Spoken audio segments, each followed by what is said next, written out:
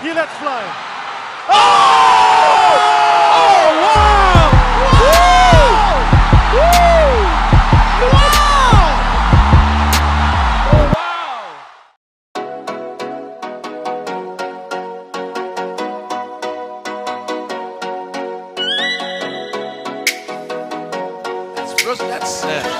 That's nightmarish one. And yun yung getting over the hump.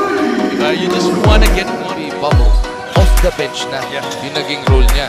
And throughout this tournament, he's only been averaging 8.2 points per game. Adams changes it. He's got 15 points. More than that, it's his outside shooting and ability to cut through the lane. 2 #1 picks on the floor at the same time. Oh! But Wami Johnson, who was not a #1 pick, healing to Johnson. Wami has hit 3. May pick that 4. Pang-apat na 3, and they badly needed that. Johnson forces it up. Oh! Wow! Wow! And you don't see that too often kasi sa PBA, yung ikot ng bola. Pang-anim na lane. Unfortunately, Mikey Gregorio was stepping on the sideline. McCarthy the quick release, and he shows Calvo. And then sinundan ni Abe Gallegos to end the third. That's right. McCarthy 3! Halos di gumalaw yung net. 3 minuto nakakaraan sa unang minuto. McCarthy, catch and shoot. That's good! Rashawn McCarthy going up, and away. It's going to be a wild. This one wants it. He wants to attack Magoya at the post. Facing up. Camson shoots over Arpano. 8 points in the game for Trollano. Camson on the attack.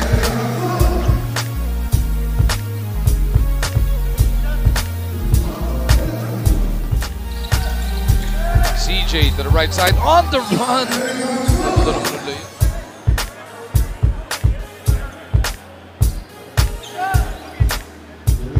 Parang pick-up game lamang. So, yeah, hindi pwedeng mag-relax ang contact dito. Naalala ko ngayon. Okay sa tira. Okay, tamo, relax na relax. Wala yung pressure sa kanila. That's why they were able to perform at such a high level. As you see this floater in Phoenix Super. Pero always you'll find a PBA team. Yan ang kailangan pumunok. Is Chris Ross from the regulars of San Miguel. Outside shot from Aldred. Knockout. Agovida right on top of Stan Hardinger. Here comes the Colombian chip. Agovida at the other end. Gets the basket.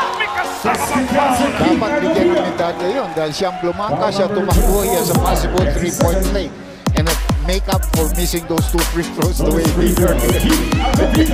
Agovida coming off an air ball, you come up with a big block on one end and tapos you finish stronger at the other. At saka pumasok na yun. Cesar McCarthy, sinalubong ni Semerad. They swing it, wide open is Zelda and he buries the 3. Bilis ni Gio mag-recover, eh, no? Pero tinirahan it, my friend. Wala silang paki kung nagmintis, eh. Basta ititira nila. Yun yung topic natin kanina, di ba? Prior to Modi. He is the first player in double digits sa ating laro. He's got 10. Nabahira ng tatay niya nung si Aerojack. It's his athleticism. His ability to just move in the air and take difficult shots. Mamaril wanted it. No line of sight from Escoto. He looks to take Reynal off the dribble. Escoto pulls up. Oh, mga short slide. Cross contra Di Gregorio. Escoto, mid-range. Oh, that's his shot. That's his shot right there. He checks the clock. You have time to jack it up from half court. Oh, he got it to go! With the Euro step. Survive step na. Tama ka doon. Ang ganda ng pagkawala niya sa defense. Look at the face of Alexander. Really frustrated.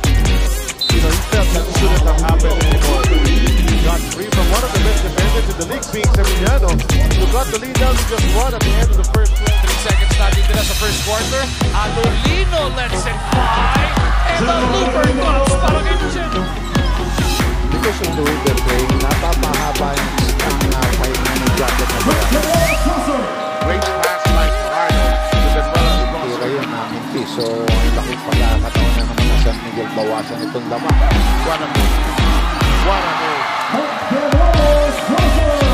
Obligadong tumawag si Team ko kahit wala na siyang 30 seconds. He would use his second 30 seconds.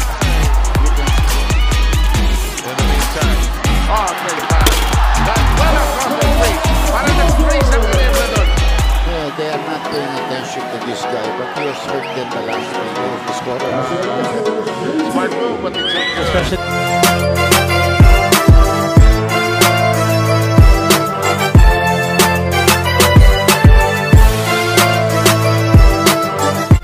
In and out, Laput once again. Baltazar and Laput with a rebound and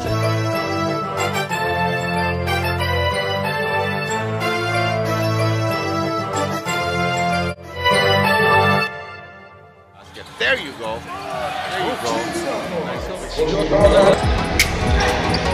Pasa niya doon na ako ni Monson. Josh on the other end. Shot palagpak din. Over para sa USD. They don't like that. Oras po natin 105 remaining in the second quarter. Monson takes the three. He makes it over normally. Ganun kadali. Babasa na ito kabante na muste. Hey. Let's take a look at this timeout attempt. The play distracted. Monson goes to the three. Is feeling it. He makes it. And check this out. Take a look at this one more time. Step back. Fading away a little bit and knocking it down. And